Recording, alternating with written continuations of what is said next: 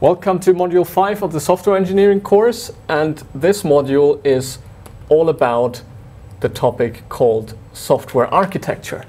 So, as in the origin where this comes from, building structures, software architecture is all about how do we organize our software system, how do we plan it, how do we outline it on a large, high level. So questions we ask ourselves is, how do we organize the system? How is the organization? What are the overall parts? What is the overall structure? And what are the main components? What are the main parts we are having? And how do they relate to each other? What are the interfaces between them?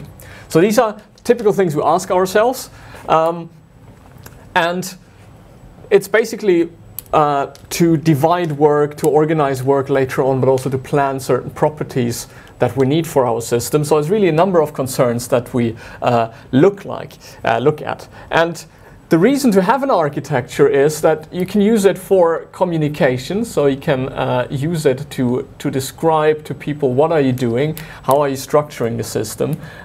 You can use it to analyze certain properties. Are we going to have a good performance, or are we going to focus on security instead, for example?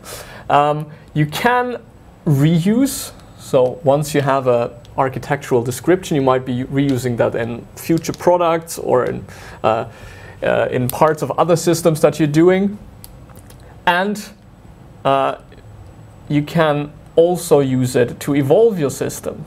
Since nowadays we rarely build a system and it's done, but we want to evolve it over time, you can plan for this by having an overall architecture. Now, there are typical ways to represent the architecture, and common are, for example, these box and line diagrams. So diagrams that basically show we have a number of components in our system. What are these components? And more importantly as well, how do they interact? What are the interfaces between them? So those are very easy. Then you can go into more detail, and for that the Unified Modeling Language, UML, has a diagram called the component diagram. Now, in the remainder of this module, I will start by first introducing this component diagram to give you a reference of how this can look like.